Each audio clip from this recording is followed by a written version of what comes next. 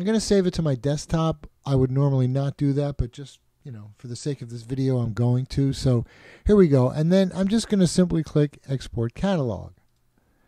And since it's not copying any images, it really doesn't take very long at all. So it's done. All right. So if I hide Lightroom,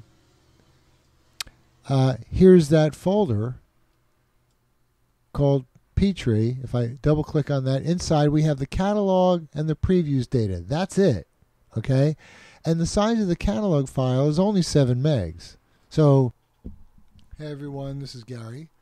And I wanted to make this video to show you all how to create a new catalog from an existing catalog. So why would you want to do this?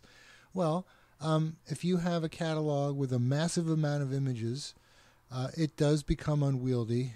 In spite of what Adobe says, the performance, suffers. And it's just kind of a pain to be dealing with a catalog with, say, 30,000 images in it. If you're a wedding shooter, you're typically shooting thousands of images for each wedding, and you can quickly build up a catalog that has tens of thousands of images. So I think for a wedding shooter especially, it would probably be a better strategy to create a new catalog, say maybe even one for each month of the year, maybe just for the entire year. But anyway, if you've already got an existing catalog, you can easily break out specific folders and images into a new catalog that meets your requirements. So let me show you what I mean by that. So here's a catalog. It's got a lot of images in it, over 25,000 images. So let's say I'm going to go to this folder right here. Okay, this is a folder with 299 images. It has 2 subfolders, one called Candids, and there are 259 images in that. There's another folder called Cover, in which there are 40 images, hence 299. So I want to create a new catalog that just contains this folder. And this is real simple to do. You just simply right-click and go to export this folder as a catalog. What could be easier? And then here's really the only important part, because assuming that you already are happy with how you've organized your images in folders, you don't need to move them. You don't need to create copies of them for a new catalog. You can leave them exactly where they are. So just make sure that export negative files is unchecked. And if you don't use smart previews, make sure that's unchecked.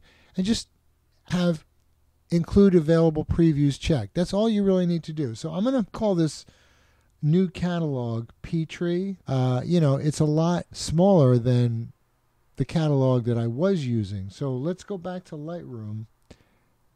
So if I go to Lightroom, and this is on the Mac, on the PC, this command will be under the Edit menu, and I go to Catalog Settings, and I go to General. Here's a file path to my catalog.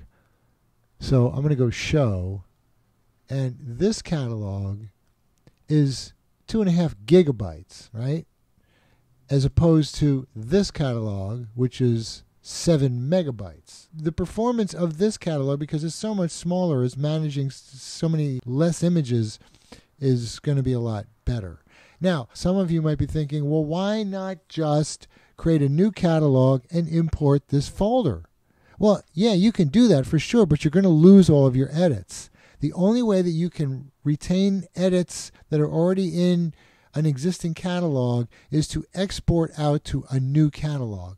That will save your edits.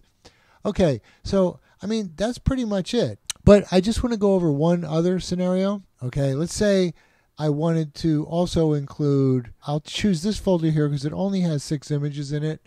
So let's say I also wanted to include that folder in this new catalog I created. Now, as you can see, if I look at these images, this was the original shot. See, he's looking away. He's also looking away. So I took heads from another photograph and put them in here. All right, whatever. That's not a Lightroom thing. That's a Photoshop thing. But the point is, this photo was brought back into Lightroom, and I proceeded to, and I'll show you, I did some more tweaking to it. Okay. Now, if I were to bring this into a new catalog by simply importing this folder, I would lose these tweaks here.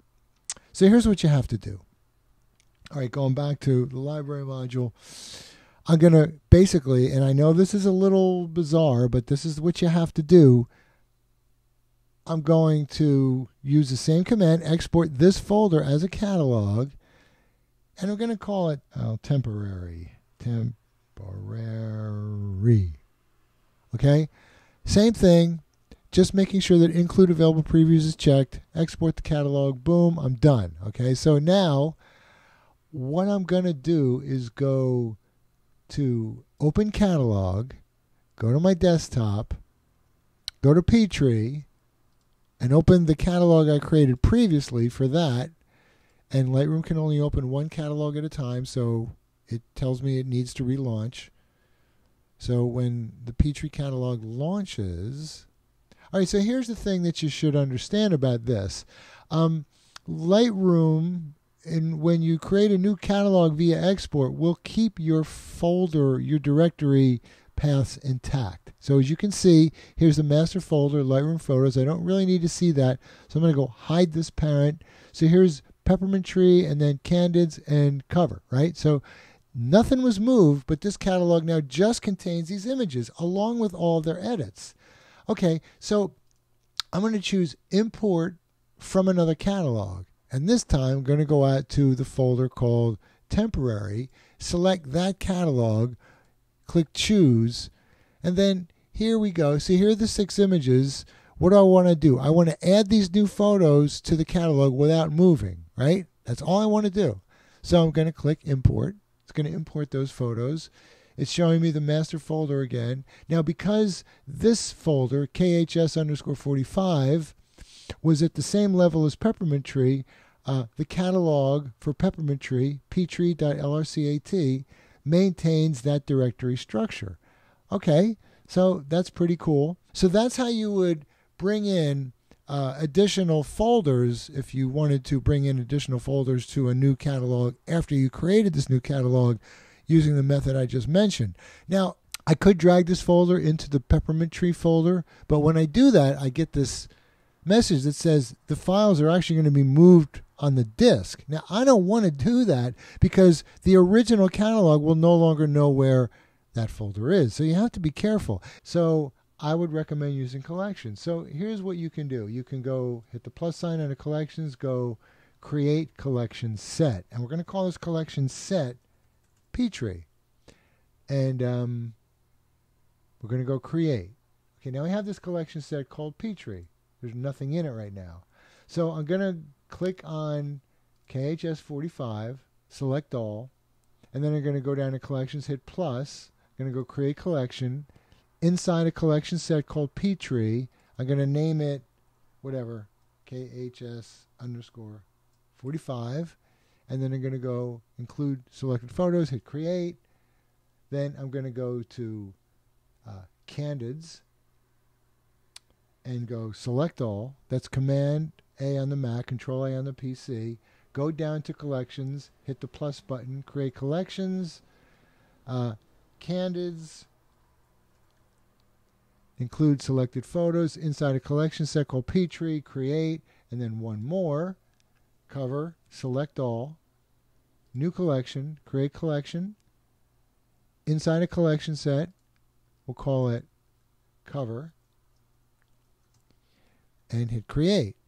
Okay, so now I've got a collection set inside of which I've organized these photos exactly the way I want them. Now, the beauty of this, of collections in general, is I haven't moved or changed anything. The locations of these original images are still in the same place. Like this folder, KHS_45, still exists outside of Peppermint Tree, but in this collection, I've moved it underneath into this collection set called P-Tree. So it's now at the same level as these other two folders, whereas the actual folders themselves are not. So think of collections and collection sets as virtual folders.